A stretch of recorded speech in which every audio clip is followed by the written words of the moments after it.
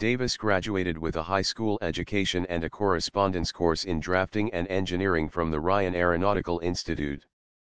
Davis worked as a sheet metal worker at Aero Commander before undertaking his own designs. On March 6, 1957, Davis formed Davis Aircraft Corporation to build aircraft of his own design. All of Davis aircraft featured a characteristic V-tail, and the most successful of these was the D-2. Plans to develop this basic design into an aircraft capable of certification went unrealized.